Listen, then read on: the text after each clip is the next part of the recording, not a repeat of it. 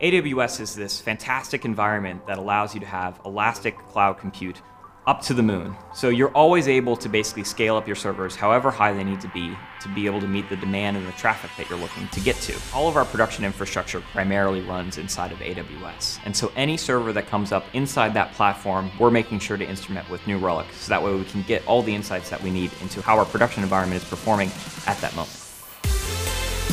So Bleachboard is definitely fans of Amazon Web Services. We've been there for 5 years. We continue to grow and evolve as they do as well. We needed a monitoring tool to be able to make sure that we were getting the most out of those systems, and New Relic helped us identify the best infrastructure we could use for the different services that we're building. So New Relic has benefited our use of AWS because it was so easy to set up and use. It revealed some unexpected surprises about our system. It helps us know when the servers are overloaded or when the servers are not being used heavily enough so that we can take them away and help save money.